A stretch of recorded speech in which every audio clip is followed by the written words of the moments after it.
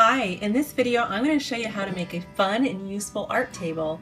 All you'll need to make this art table is 5 1x4 boards, a 2x4 project panel, and some screws and hardware. I love that there is a paper roll integrated. To make this, first just make the legs. You'll start with 1x4 boards, cut at the width of the project panel, and then add legs. For the trays, you'll just start with the bottom board and then add 2 side boards, and that makes the trays. You'll make 2 of the trays, and then you'll add the sides, and then you'll just put your project panel in there, and you can flip it over and then screw the legs on. And then don't forget, add the paper roll by using a dowel, and then just craft paper roll gets put on the dowel. So let's get started. I cut all of my boards with a compound miter saw,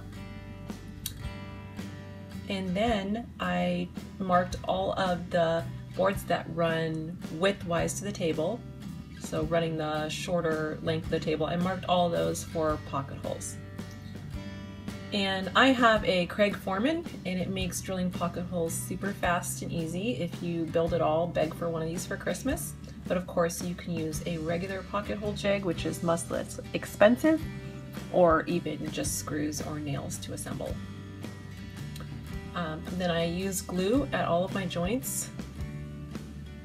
And here I'm making the legs, so I'm attaching the horizontal boards to the vertical leg boards. And there's the 2 leg sets. You can see on the bottom board, because that'll be exposed, I hid my pocket hole in the underside. Now for the trays. I'm just resting, that's actually a sideboard resting on the bottom board.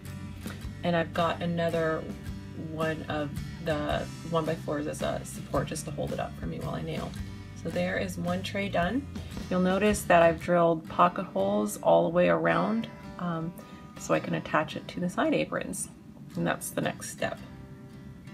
Here's the side apron, and I'm just going to attach that with pocket hole screws.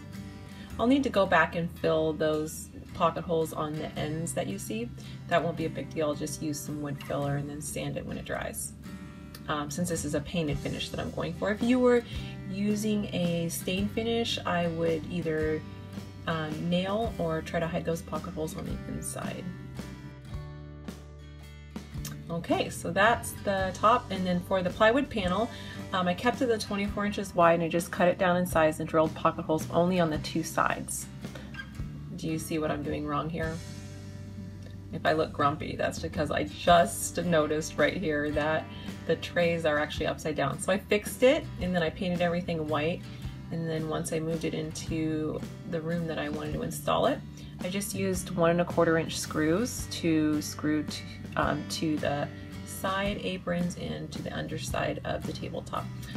And there it is, all done. She loved it, and I'm sure your kids will too.